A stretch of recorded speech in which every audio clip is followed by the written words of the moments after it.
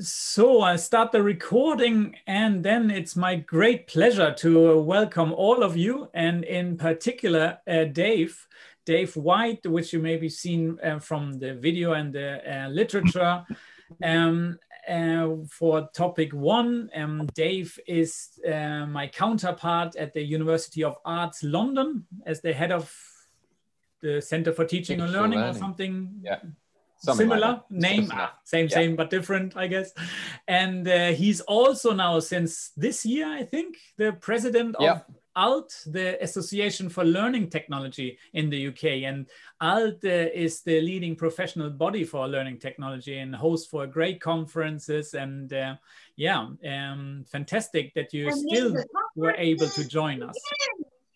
And for everyone, don't forget to unmute your microphone if you want to say something during the webinar. And if you're not in the mood for sharing, then would be awesome if you can mute your microphone, as you did already now, I guess. So yeah, without further ado, I hand over the floor to you, Dave. Thanks for joining us.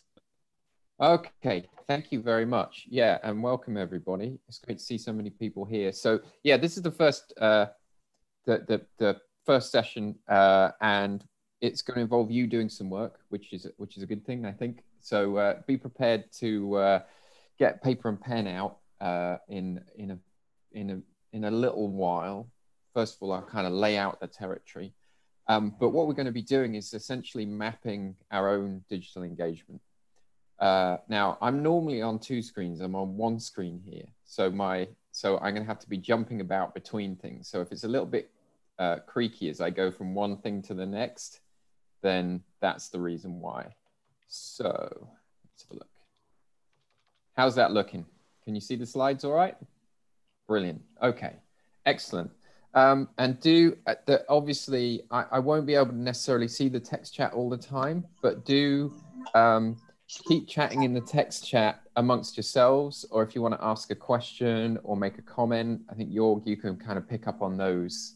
I'll keep an eye on the chat. Yeah, if something comes up that would be worth sort of discussing at that particular moment in time, then do pause me and we'll have a chat about it, because I'm trying to make this as much of a workshop as possible. So yeah, I'm Dave White. I'm head of digital learning at the University of Arts London. It's a big, I mean, you can Google it, you'll find out. It's like a normal sized UK higher education institution, about 20,000 students, but all centered around the creative arts. 6 different colleges in central London. It's quite a complex place. As I like to say, it's 20,000 students mainly doing subjects where there's no correct answer. So the pedagogy is really interesting. And talking of pedagogy, here is some of the stated aims about this course. And I think what's really good about this course, not only the openness, but this kind of philosophy of openness in how you come to construct knowledge. And I think really at the heart of the course is the way that the way you guys are engaging with the course and sort of discovering perhaps new modes of working or new ways of engaging with each other is kind of embodies the character of the course itself. You're walking the talk, if you like. And so we're going to try and do a bit of that today. So just to set the scene a little bit, I think this is a really great quote from Kevin Kelly in 1997. I'm normally suspicious of futurists or those kind of characters, but I have to say that this guy tended to say things that actually came to pass. And I think one of the things that's useful to think about is, and we've all been thinking about a lot in lockdown, is what does the digital bring that is different from everything else? Okay, sometimes we think about it the other way up. So we're like, what does the digital not have that face-to-face does? But I think it's more useful to think about it this way up, which is what does the digital, what is it about the digital that makes it distinct? And I think this is a good definition of that. It's that idea of hyperconnectivity. Everything's connected to everything else. And that's fairly new and fairly unusual. you know, things flowing in more than one direction. So it's exactly what we're doing here. You know, the reason that this works is because I can put things out there and you can receive them. So compare that with, say, traditional publishing, which is like a one-way street. I can buy a book, I can read it, but I can't feed back, okay? So the connectivity and the two-way street of the digital, I think, is really fundamental. And I'd argue that in some senses, we haven't necessarily taken advantage of that in the way that we teach or in the way that higher education works, certainly. So we're still working in a one-way street basis, even though we have this connectivity. Now, Kevin Kelly came up with this really great project, the Internet Mapping Project, which I'm going to go through very quickly because I want to get to our mapping. And it's interesting that one of the challenges with the digital is we've all got maps of it in our minds, but those maps are all different. So when we talk about the digital, we're probably all imagining different things. And in this project, it is literally that you see there. The object of the exercise was, please draw a map of the internet and indicate your home. So here's a map, an interpretation of that from a 12-year-old, which is like wires and computers, that sort of interpretation of the internet. Here's a different one. I personally really like this one, the kind of swirly, whirly, slightly messy conception of the digital space with little squares on. I guess the little red square in the bottom left is their home. Another one, again, a very different interpretation, really interesting. My feeling is that that's got something to do with maybe information passing through a computer, perhaps, you know. There's no other explanation that comes with these, which I quite like.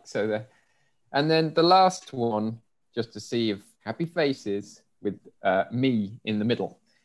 And that's from somebody who's 39. So the point I'm trying to make here using this really interesting project is that this sea of happy faces and this, a load of wires and computers, are both kind of valid interpretations of draw a map of the internet and indicate your home. So ourselves and our students will be coming to what we're doing with a completely different conception, or with fairly, you know, they probably have a range of conceptions of what we mean by the digital space, what we think it's for, what we think the point of it is. And that's why it's worth having a discussion about that. Otherwise, you're always in danger of working at cross purposes or with different, you know, with different perceptions. So if we think about education more directly, just before we get to the mapping, I think what's really important for me is, this is a really useful diagram actually. So a lot of what I talk about, a lot of what you'll be talking about in this course is the top of the triangles, practices and identity. You know, what are our practices? Who are we? How does that relate to our practices, whether that's a teaching practice or something else? So it's the top of the triangle. But it's worth saying that obviously without access and awareness and certain literacies or skills, it's quite difficult to then talk about practices and identity. So whilst I'll be talking very much about the top of the triangle, I just want to acknowledge that the bottom of the triangle is really important. Now that doesn't mean that this is a ladder. I think this is one of the dangers with these kind of diagrams, is it makes it look like you learn everything about access and awareness, everything about skills, and then you can do some practices, and then you can do some identity. The truth is this is always cycling around in lots and lots of tiny loops. It's much more messy than this diagram looks. I think that's the same with things like Bloom's taxonomy as well. You know, it isn't just a ladder that you climb. It's something that you're constantly looping around. So we're going to be sort of towards the top of the triangle, but that doesn't mean that the other bits aren't important. Now, I don't know how many of you will have heard of the term digital natives, the idea of digital natives and digital immigrants. Before I speak to that, because I expect some of you are aware of it, I just want to do a very quick exercise. So what I'm going to do is unshare my screen a second. And actually, can you drop the URL into chat for the whiteboard? Just give me 1 second. Where is the chat? I lost my chat window here. I dropped that on you kind of without any... No. So If you hit that link in the chat, you'll go to a whiteboard. And what I'd like you to do is when you get there is to answer that question. What do you think we mean when we say digital native? You know, what does that phrase mean, digital native? So hopefully you should get to this. Oh, look, there's a swarm. This, I've decided to call this a collaborative. Yeah, I've decided to call it a collaborative swarm. Okay. Now you can use, I think there's probably an actual text tool. So if you use the text tool, you'll find it's much easier than writing by hand. So just have a think. It's great to see so many people whizzing around in there. Have a think about what does the term digital native mean to you? And here's some text coming in there. And there's some delightful squirrely shapes as well, which I like.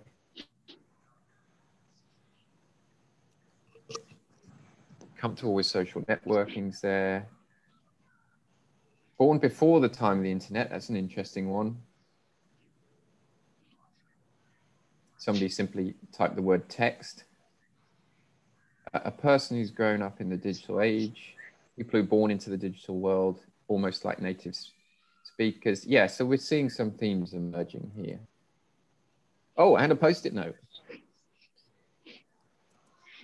And a stick man. I think somebody's drawing a bouquet of flowers, which I also heartily, you know, thumbs up for that too. I've got this thing that I want to write that I've not got around to about digital mess. I love the way these spaces become really, really messy. It's really heartening to see a bit of mess when everything's online. Okay, so keep, if you're still typing, then keep going with that. It's great to see that. I think I'm just going to step back from this session just for a split second, just to highlight that moments like this, where everybody's scrolling over a whiteboard, I really feel like I'm in the same place as all of you guys, like almost more than I do, but that when I'm staring at everybody's video windows. So I think these kind of spaces of like co-presence are really, really useful when everything's online, because it feels like we're doing something together now, even though it's like very messy.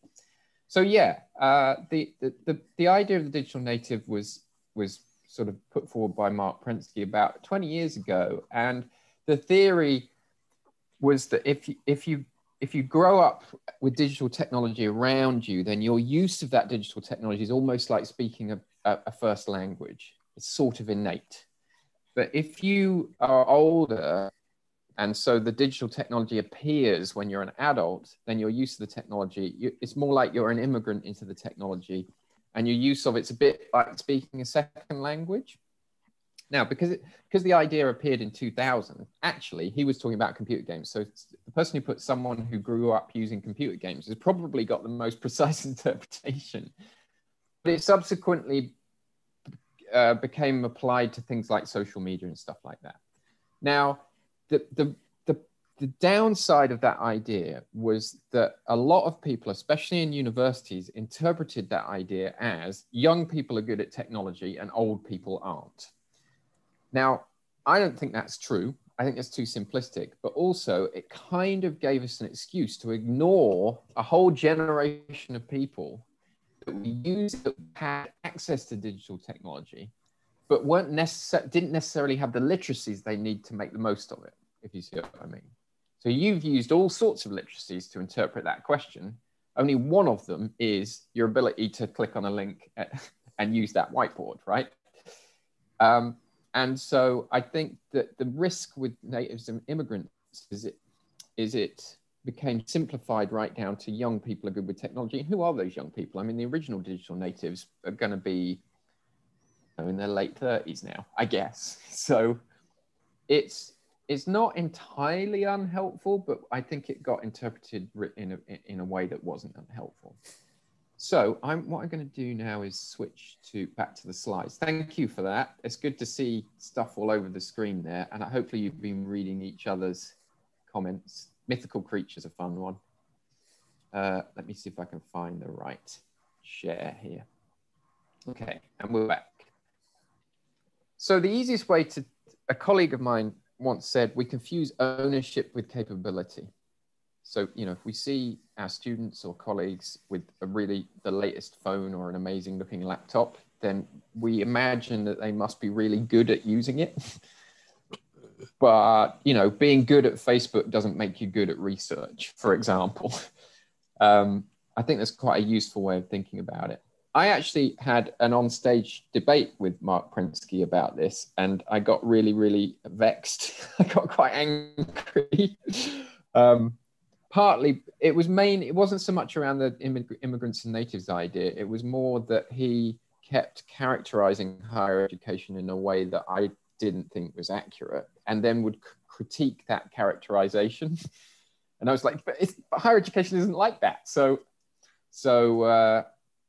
I had to rush to the airport after that because I was so annoyed. Anyway, back in the days when we went to airports, here's some data that came from my institution that sort of refutes that idea, you know, that actually a lot of people were questioning that idea when we did this research at UAL. You could see that a lot of students are actually quite anxious about sharing their work because maybe they're comfortable sharing in a social context on social media, but actually that doesn't mean that they're going to be comfortable sharing their scholarly work or their student work, because that's a whole different type of risk. And an awful lot, and I think this is well recognized, an awful lot of students just feel overwhelmed by the amount of information they receive. And a really sophisticated literacy is that kind of information filtering. I mean, that's what it is to be a scholar and a researcher. Actually, it's your ability to kind of discard information is the art of it, rather than find information, if you see what I mean. That's sort of turned on its head in the last 20 years. So what I'm going to do now, and I'm going to hand over to you guys to do another thing in a second, is just go through. We're going to make our own maps of our own online engagement. And these maps you guys can use to kind of reflect on for yourselves. They're good. They're a good thing to write a blog post around. Top tip when you're on this course. So I'm going to just go through the process of how we're going to do the mapping, and then we're going to do the mapping, and then we're going to talk about it a bit. Okay. So this is an idea called visitors and residents, and this is a slide I made a few years ago. It's an alternative to natives and immigrants. And the big difference is that rather than being a generational distinction or a tech skill distinction, it's based around the idea of motivation to engage. And what I've found is that the concept of motivation to engage is always a useful question to ask, especially when we're thinking about students. So it's a simple question. What's their motivation to engage in what I'm providing?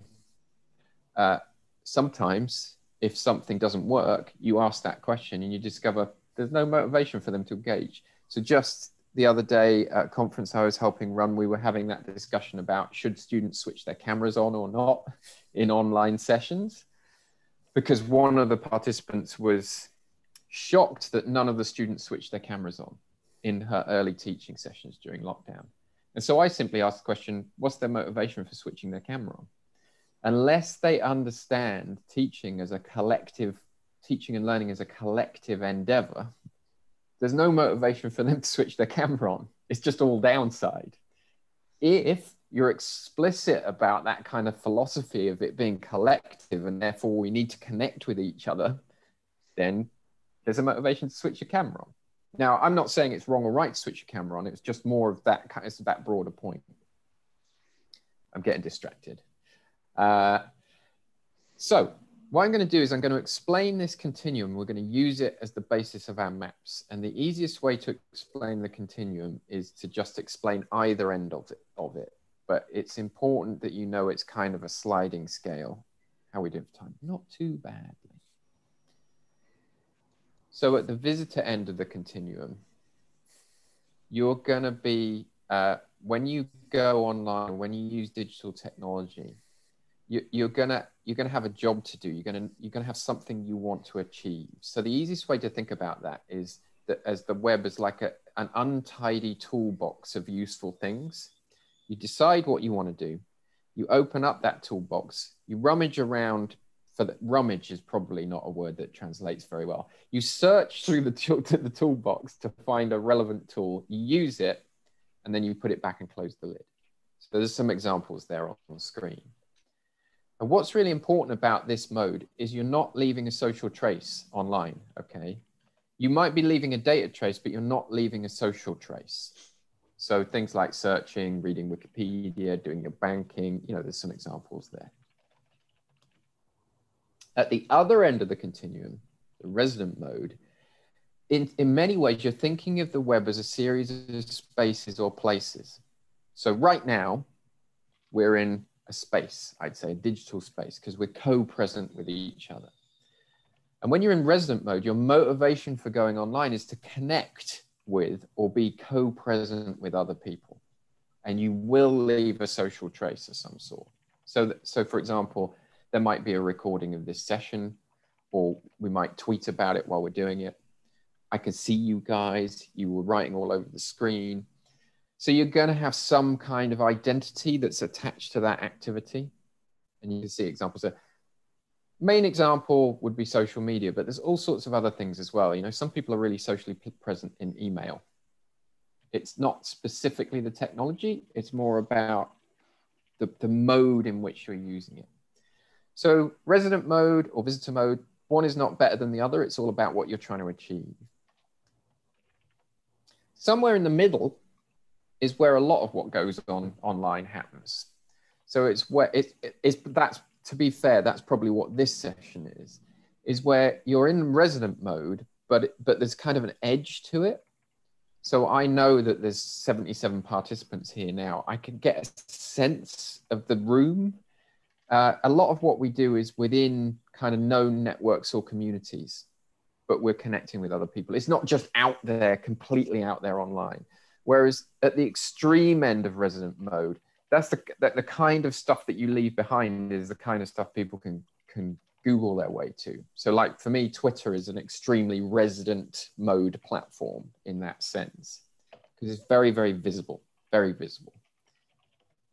Okay, so the last thing that we do is then add another axis to give us a context, because this is one of the things we found when we were developing this, is that context is really, really important. As I was saying about students, how they felt about sharing stuff. So in a personal context, they might be happy to share stuff all over the web. In an institutional context, perhaps they'll be more wary of that. So the way that we engage online shifts radically depending on the context for some people. For other people, it doesn't shift at all. But that's one of the interesting things about it. So what I'm going to do is just very quickly give you a review of my map. And then if you can grab a pen and a piece of paper, or you can do it on a tablet digitally, I'm going to ask you to make your own map in a second, and we're going to upload them to a Padlet. So just to give you a feel of it, like here's my map, or a version of my map. It's changed quite a bit, actually. I need to update this. But if you look at the resident end of things, you can see Twitter's quite a big block there. And that's because if you ask the question, I need to find Dave online, where is he?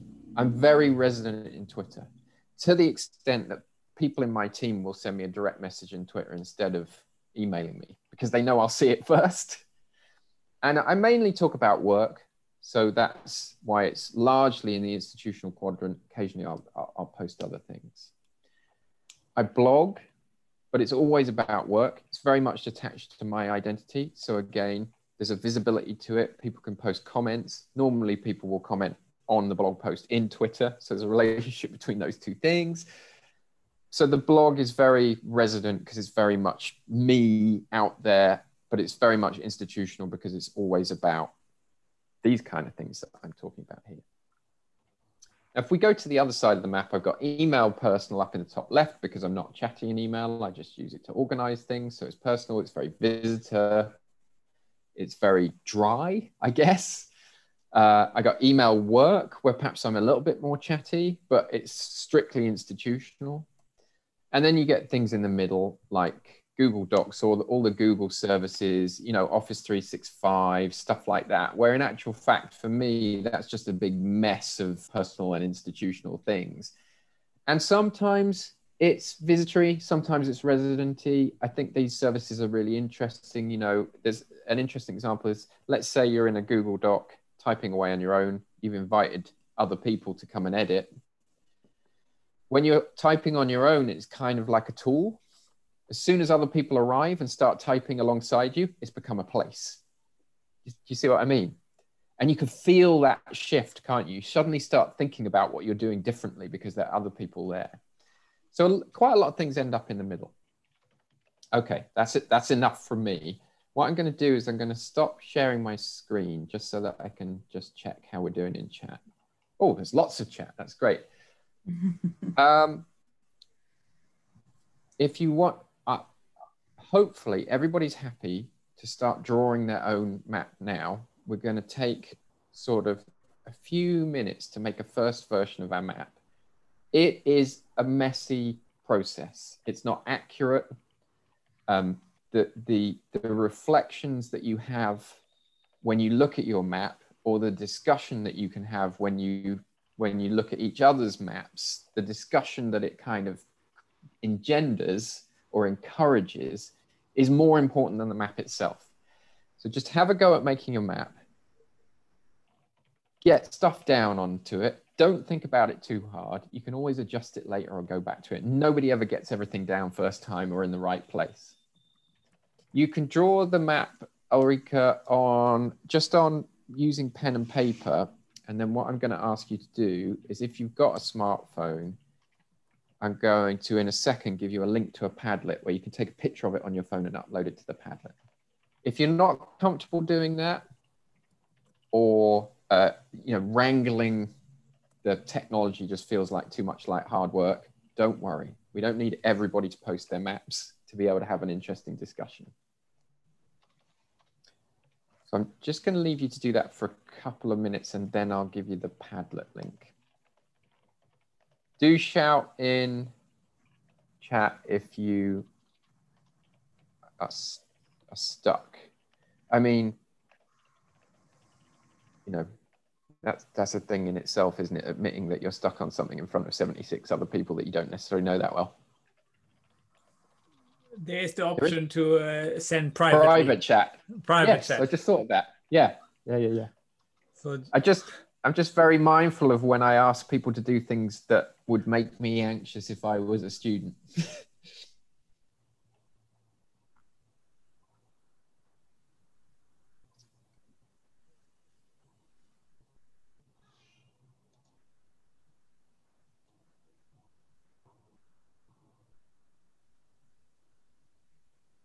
some great inputs on the aspects of camera.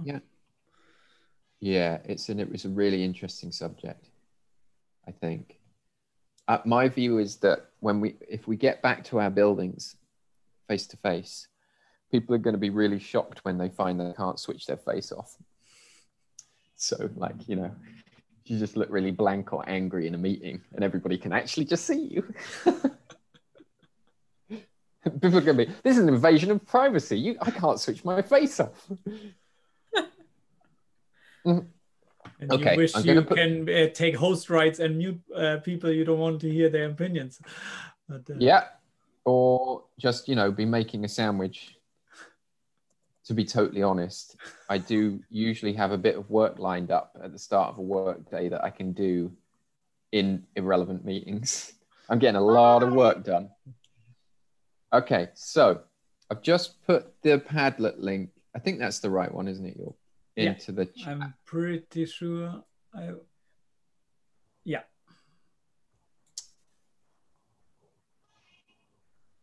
So when you get to the point that you feel like you've got a rough first version of your map, you don't have to hurry, but also don't be too precious about it. Click on the Padlet link and you will go to a place that has a little plus pink circle in the bottom right-hand corner. You can click on that and upload a picture of your map, the easiest way to do it is just to do that all on your smartphone. You can go to the Padlet, click on the plus sign, choose the camera option, and at that point, take a photo of the map and it will just upload into the Padlet space. What I'm going to do now is share the Padlet into the room. So hopefully we'll see some maps appearing. I've got to find the Padlet myself now. I know what I'm up to here. It's in a different tab. So I'm actually seeing one that's in there already. So yeah, and I was blown away, and thank you for the comment, because I thought, how good is this to be able to do this in 5 minutes? But let's have a look. Okay, yeah. So that's a very polished map that somebody prepared earlier. Fair enough. There we go. That map that's just come in is a much more reasonable example of what you can do in 5 minutes in the middle of a workshop when you've never encountered this before. Oh, there's another digital one that's just appeared. There's no hurry to upload your map. We'll just wait for a few more to appear, and then we can have a chat.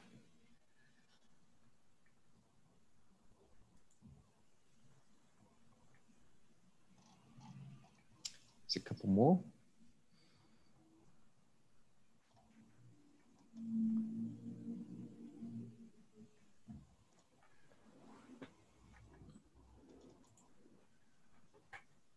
Great.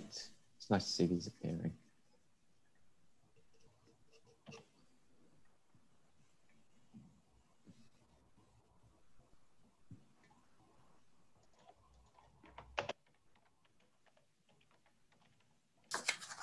Lovely.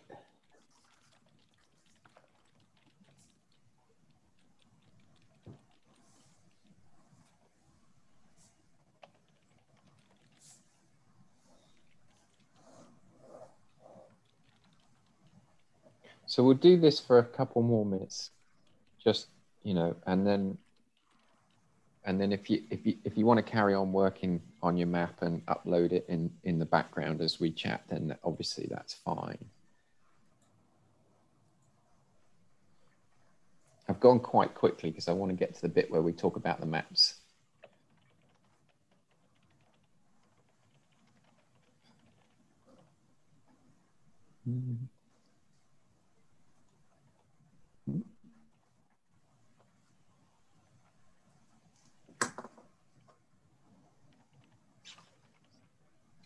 Look, we're getting a nice screen full here.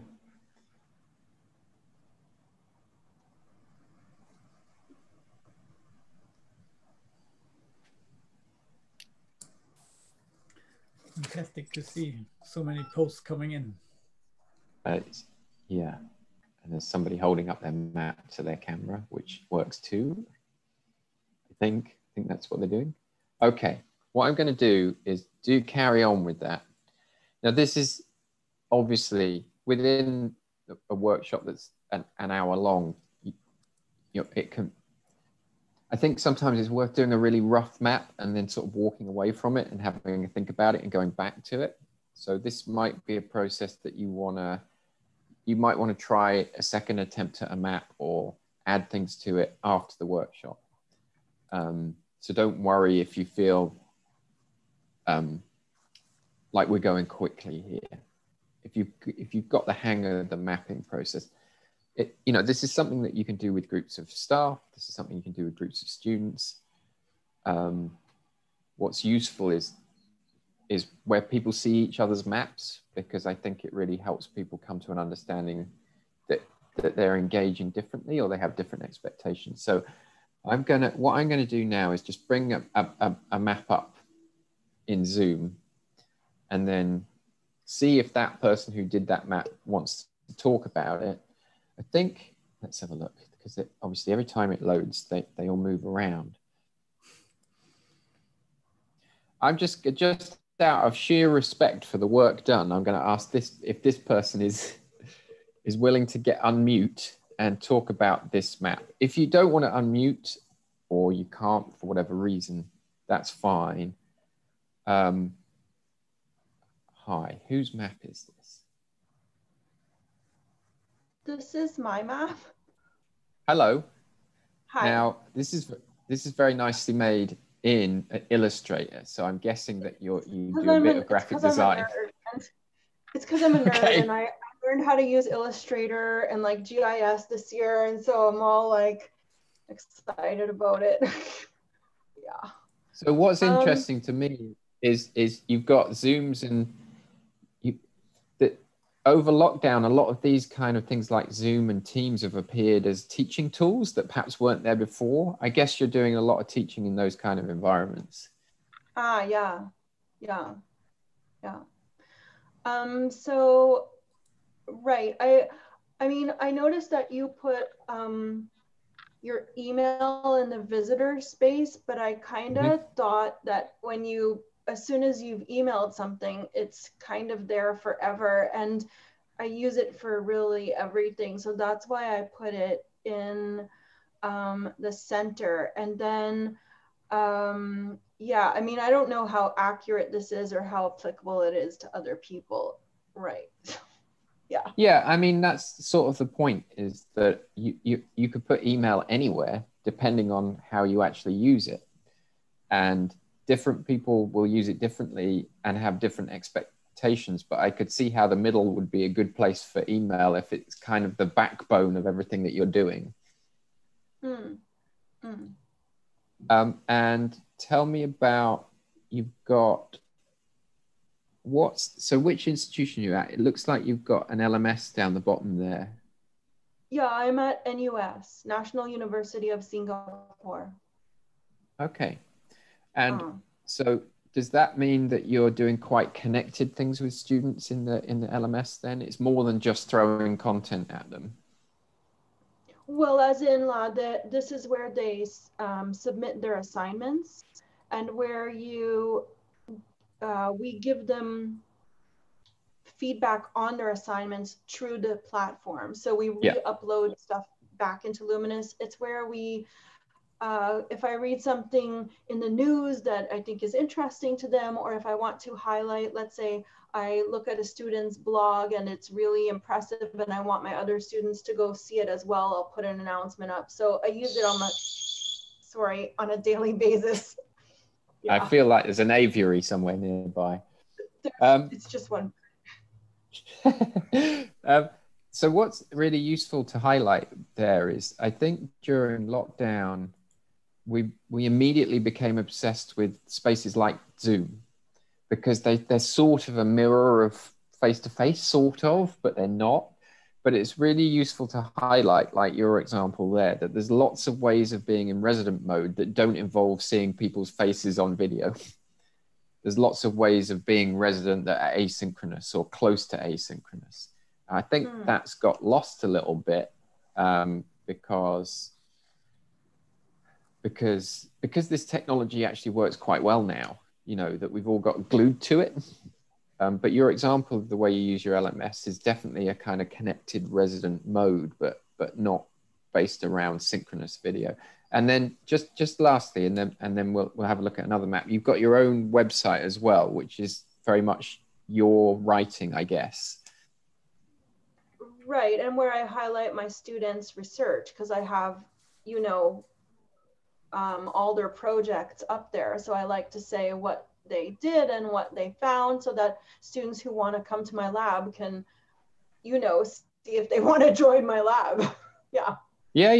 So you're out there, visible and connecting that way. That's great. Thank you, Joanna. I'm gonna have a look at a different map. I'd like to look at sort of a few. I kind of want to have a look at this one because it's bright green.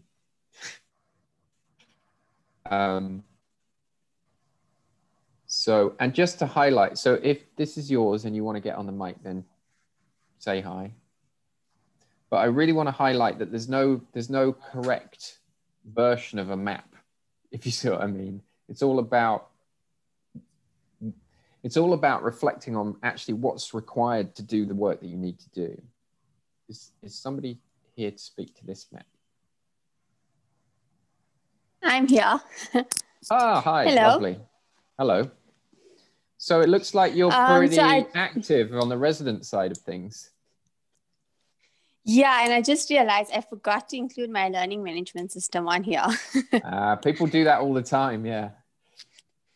Yeah, so the learning management system which we use at Varsity College is Blackboard Learn. So we've been highly active. Well, I've been very active on there actually, because it's the point where students usually submit their work. We have our live discussions with them, and we've been conducting class on that platform as well.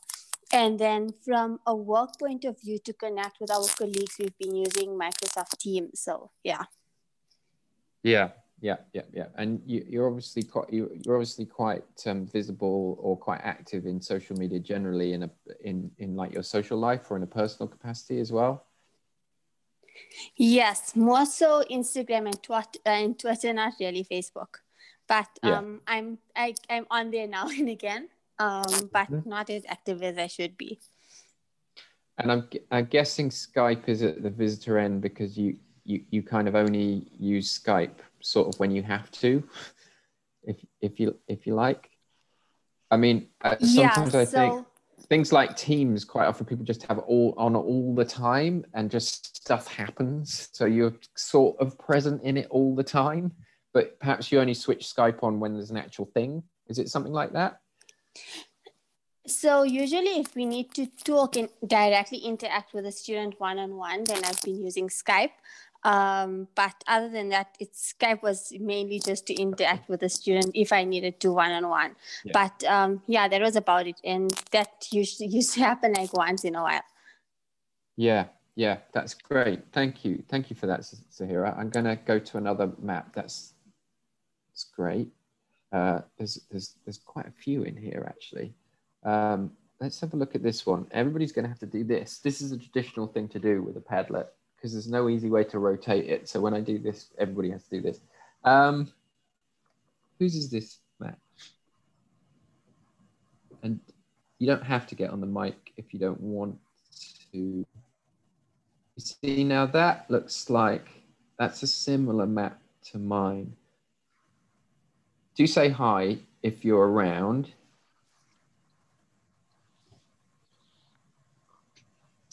And remember to unmute if you want to talk. But I think what's interesting to me is I started doing this mapping process a few years ago. And back then, the resident institutional quadrant was often very, very quiet. And now it's actually rarer to see that empty.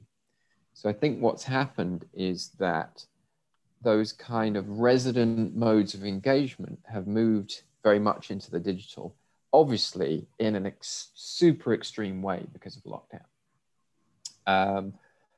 And I don't think we really appreciate how extreme that shift's been, and it's been creeping up on us for years. So I have a mild theory that one of the reasons why we actually made the transition to digital when lockdown started relatively smoothly is because we were all really digital before. We just hadn't quite admitted it.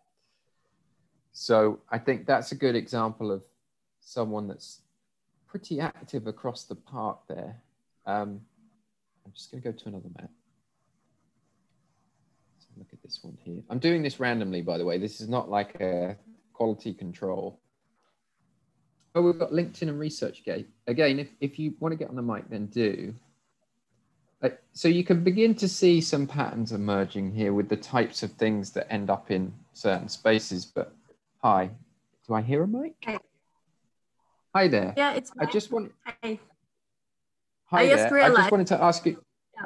What was that? I realized that maybe Skype, Zoom, and Teams should be more on the visitor side. Okay, well that's fine, and that's. I mean, like I say, as long as it's helping you to kind of think it through, because I think we very rarely take the time to think about that kind of overall map of our digital engagement. We're quite often thinking about one thing at a time, or just rushing around a lot. I wanted to ask you about Facebook, because you see, that's always interesting it's a good example. Facebook quite often ends up on the visitor side of things, even though it's social media. And I'm guessing you're using Facebook just to check in on people occasionally or to see what's happening, but you're not really active. I'm not so active there. No. Yeah. And you're resident in LinkedIn. So LinkedIn's quite important for you then. Yeah, maybe more ResearchGate and okay. so on, but ResearchGate. And what about Slack? Are you using Slack? Slack we have in the group. In Great. The group I work with, my closest colleagues, we are sharing projects and comments to the projects there and files with us, because it's more easy when you have really heavy files to share and so on, that the email doesn't allow you to. So we use it. And Slack's I think Slack's a really good example, as is WhatsApp, of an environment where you can be very, very resident, but it's predominantly text. I also think that for students, one of the reasons why WhatsApp became really, really popular is because you could socialize and connect with people without having to put on a great big show of how brilliant your life was, which is sort of exhausting because it's just talking, it's not posting tons of stuff. And then you've got a kind of classic email on the visitor end. So I guess you've just got personal email and institutional email, but because of the way that you use Slack, perhaps your institutional email that means you could be very visitory in your institutional email, something like that? Yeah, I'm not really sure of where to put the email, actually, because it's, as someone said, that it leaves a footprint. It's there, so I mean, I think it should be more in the middle. Yeah. Yeah, it could be. It just depends how you interpret that idea. It's difficult to say, and things move around a little bit depending on how you're using them.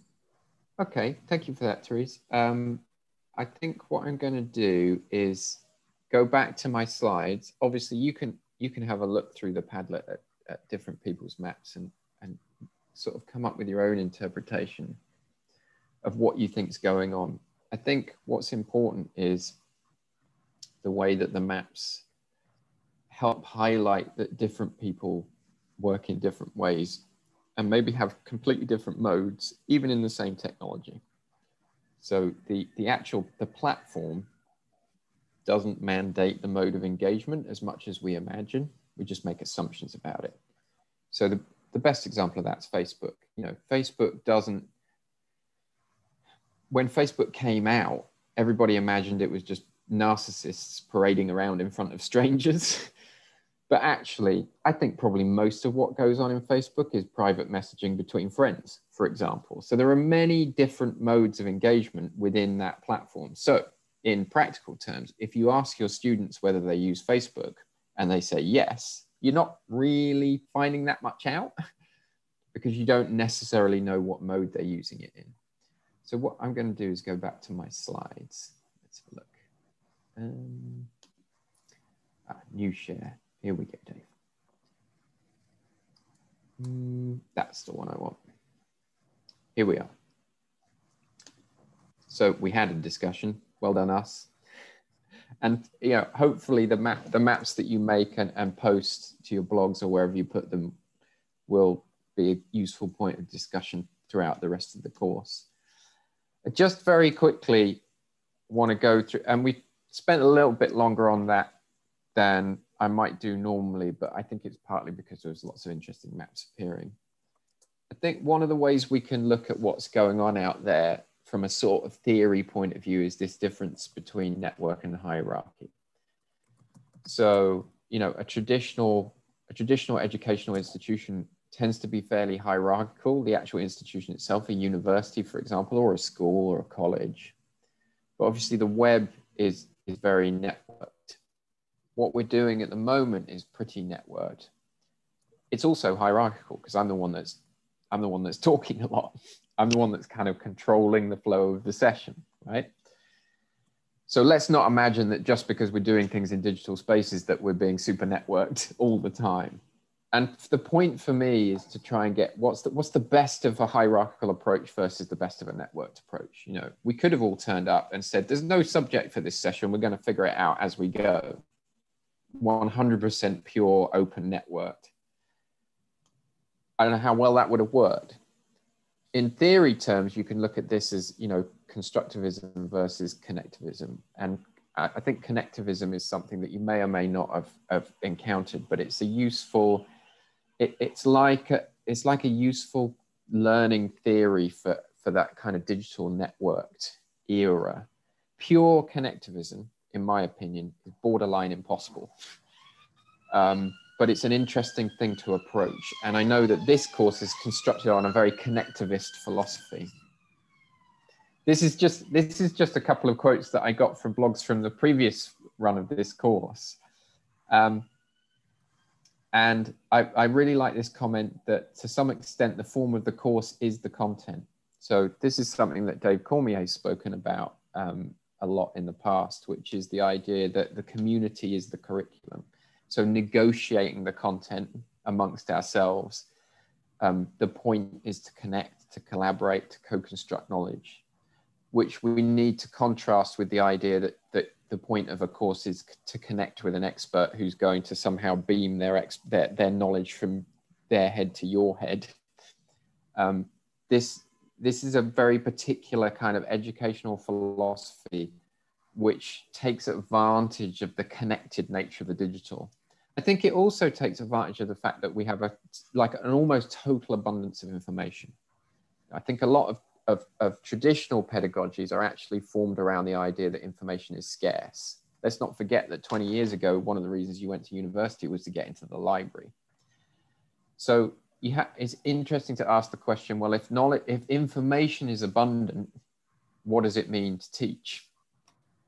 And perhaps teaching has shifted from gatekeeping knowledge to actually creating connections. I'm not going to go into that in detail. I'm just going to throw it out there. Here's another comment from a blog post. And I think this sort of comes back to the point, you know, the discussion about having cameras on and off.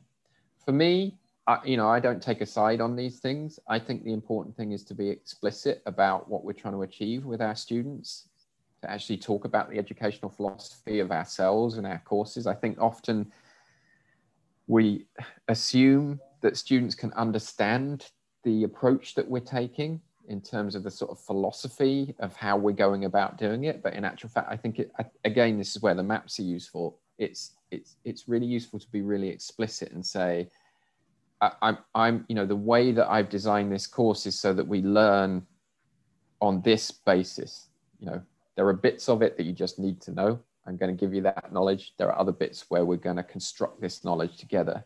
There are bits that we're going to do collectively. And obviously it's up to you. It's entirely up to you exactly how you do the design. I just think it's useful to be explicit about the design. So I'm going to spin through some maps that I've got in the past very, very quickly. And some of these I'm going to skip over for time, but it doesn't matter. They're just examples, if you like. Here's an example of where Facebook's all over the park, if you like. So that's what I was mentioning earlier. You know, the highlighted ones of Facebook. That was from a single workshop.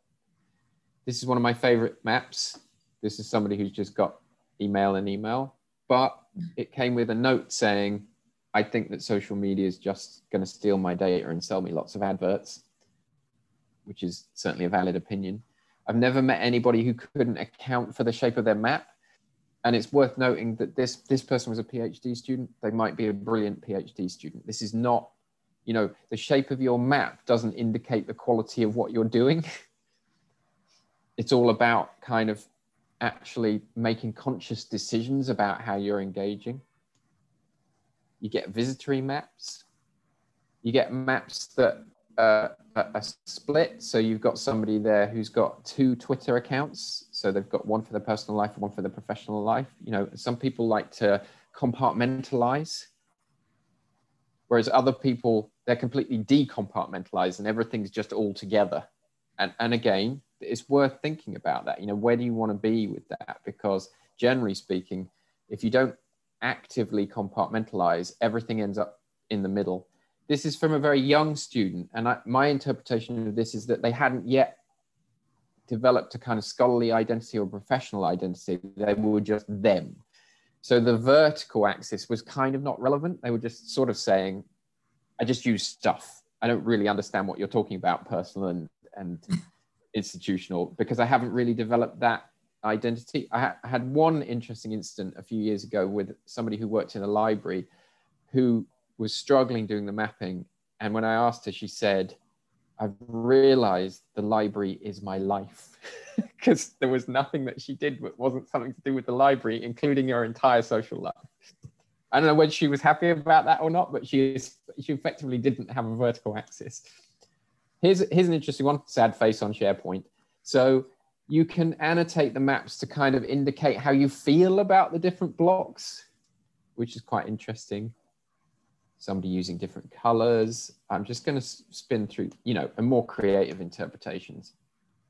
And then just to finish off right at the end, and thank you for engaging in this. I have used the maps in the past. I did this with 350 people, and then I analyzed that data based on the broad shape of their map. So if you could see at the top, if it was completely filled or which quadrants were filled, and then did a bunch of stuff with that.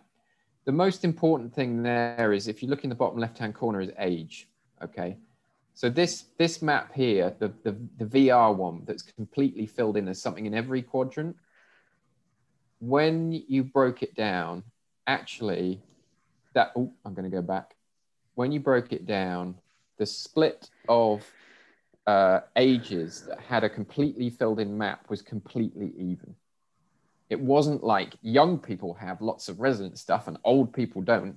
And I think, I don't know how old you guys are, but I'm guessing that you know, we're more at the older end of things than the super young end of things in this room. Let's put it that way. And we've seen tons of stuff all over the resident end of things, you know. So I was really pleased to see that come out that way, because it kind of demonstrated that actually age, the idea of being a digital native and age doesn't really map. It's more about what you're trying to achieve. Like, how quickly did everybody learn how to use Zoom because we were locked down? It's because we had a motivation to engage. I'm not saying it was easy, but we did it. And then you can add notes. Colors, this is a nice one based on the idea of consumer and creator, which is fun for kind of creative arts, but also other things. Generally, you're going to be more in a creator mode on the resident side of things because you're putting stuff out there.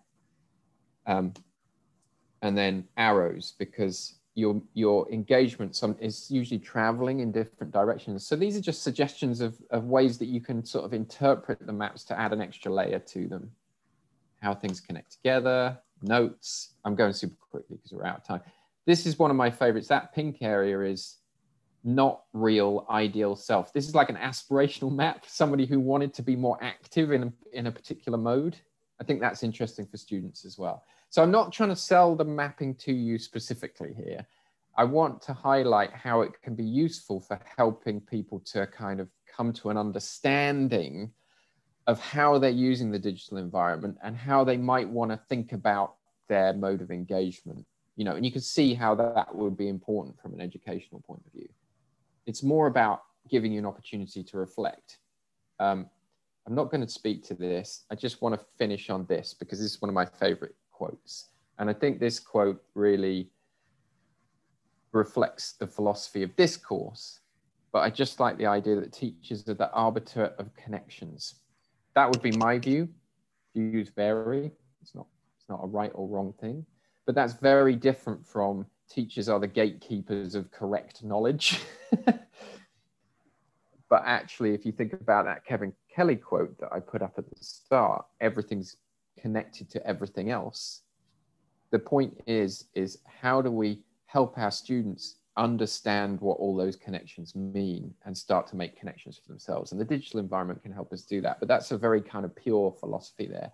I'm going to stop there because we're out of time. Thank you for engaging with that and putting all those maps up and being all over the whiteboard. It's great to see so many people here, actually. It's brilliant. Is that okay? I'm going to stop. I'll unshare. Excellent, Dave. Thanks so much. There's been some comments and side talks in the chat, as you would love it to be, and there's things going on in Twitter at the same time. Hopefully this was a good kickoff for topic 1, when you can go back to the PBL groups and discuss online participation and digital literacies. Hope that all of you join us next Tuesday as well for a tweet chat with Dave and me, and hopefully a lot of you, and great opportunity to test it out if you haven't done so. So yeah, and do connect with us and with each other, and participate, and develop, evaluate, what do you call it? Yeah, your tasks, skills, your practices, your identity in all different spaces. And Dave, thanks so much for this hour. Yeah, thanks all. It's great to see the chat's been so busy. I'm sorry I couldn't follow